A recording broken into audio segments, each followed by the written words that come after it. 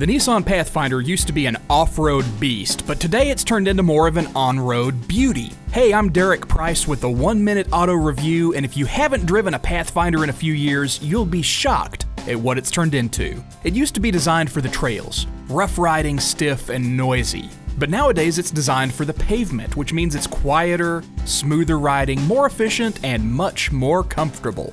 So what's good about it? I just loved the interior in my tester. 3 rows of spacious seating, premium materials, top-notch construction. I liked how easy the electronics were to use, and I liked the fuel economy of 27 miles per gallon on the highway. What could be improved? Well, the base model does not have a Bluetooth hands-free connection, and if you use your 3rd row seat all the time, the cargo capacity is fairly limited.